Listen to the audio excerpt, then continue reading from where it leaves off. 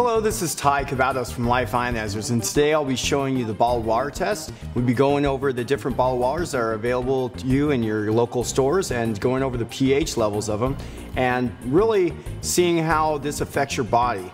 pH levels as far as acidity can be caused from any number of factors as far as the water you drink, the food you eat, and the stress you come in contact with on a daily basis. Our pH in our body should be around the 7.4 when we're healthy.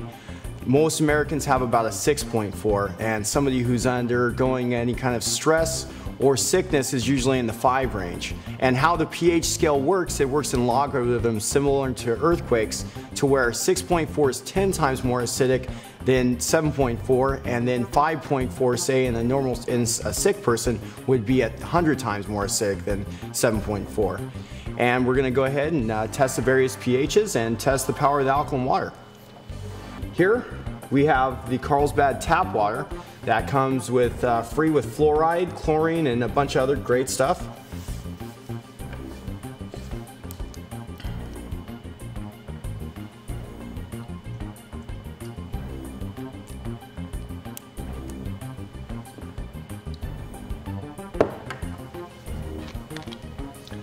This very popular soda here.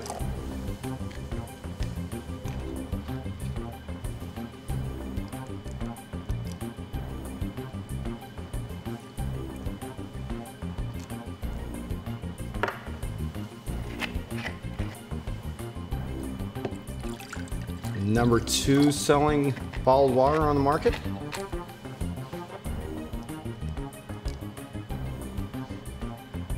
There's that. Swirl it around a little bit, get the color coming out. There we go. The number 1 selling bottled water on the market.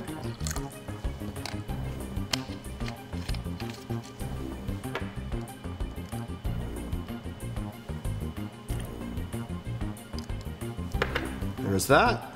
There we go, got a nice color out of that.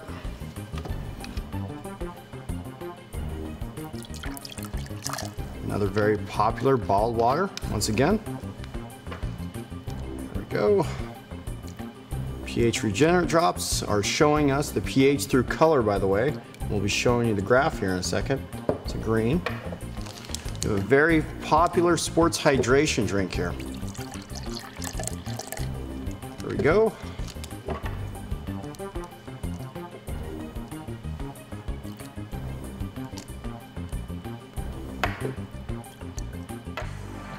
And here is a pH indicator strip, which via the color is going to show us what the pH level of the water is that we're testing. The tap water over here, as we can see, is a very deep green, which is about a 7 pH, which is neutral. And then we have the soda here, which is a red pH, which is off the chart on the acidic end, which is about a 2.5 pH. Then we have the bottled water here, which is an orange. We're looking at about the 3.75 range. And then the second bottled water here, that's a deeper orange, so we're more into the acidic range of about 3.5. And then we have the other bottled water here, which you can see by the color is around a neutral, which is around 7 pH. And then we have the sports hydration here, drink here, which is about, looks like to be about a 3 pH to a 2.5 pH.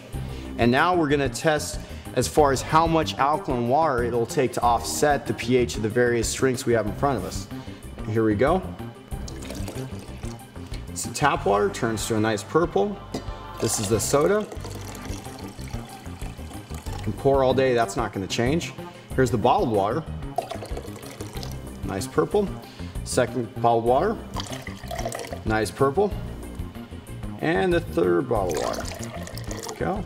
And once again, the sports hydration drink.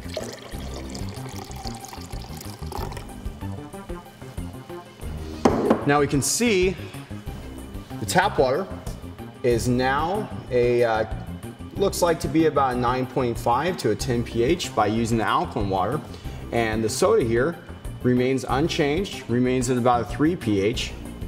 The second bottled water here, we're looking at about a 10 plus pH on there because it's a little bit lighter. There we go. That looks to be about a 9.5 pH. Here we go again. Roughly at about a 9.5 pH, and this one right here is still 2.5 to a 3 pH. So what does that tell us?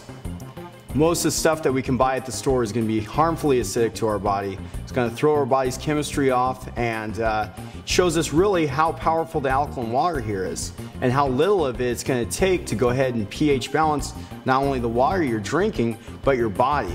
So think if you were drinking half your body weight in ounces, how far-reaching the health benefits would be in case you wanted to be a 7.4 rather than a 6.4.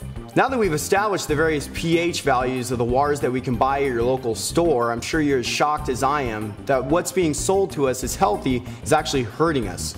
Here at Life Ionizers, we hope the information that we've given you today is going to help you make a better decision on what you're going to put in your bottle tomorrow.